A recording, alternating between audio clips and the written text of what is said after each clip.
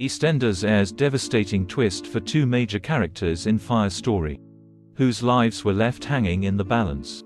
EastEnders spoilers follow from Thursday's BBC iPlayer episode. Some viewers may prefer to avoid these story details, as the episode hasn't yet aired on BBC One. EastEnders aired a devastating turn of events for the Beale family in the show's latest episode.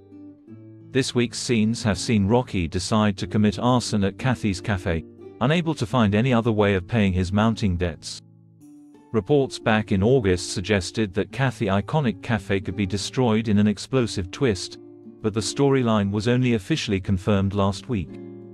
Rocky ultimately went against his friend Harvey's strong advice and tampered with the electrics.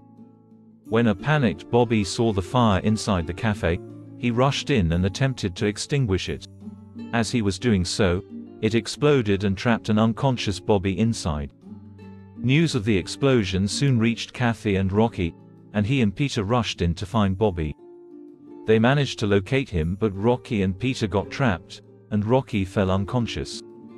Rocky later woke up in Warford General and questioned Karen on Peter and Bobby's welfare.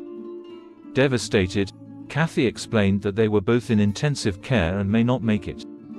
They were unconscious when they were carried out and now they are both in intensive care, Kathy explained. Peter is on a ventilator. We don't know if they will make it. Show boss Chris Crenshaw recently name-checked Kathy and Rocky as two characters to keep an eye in the lead-up to Christmas. "I think we should keep a close eye on Kathy and Rocky and their relationship," he said to Digital Spy. Kathy's currently unaware of the financial struggles that Rocky has found himself in. We do know that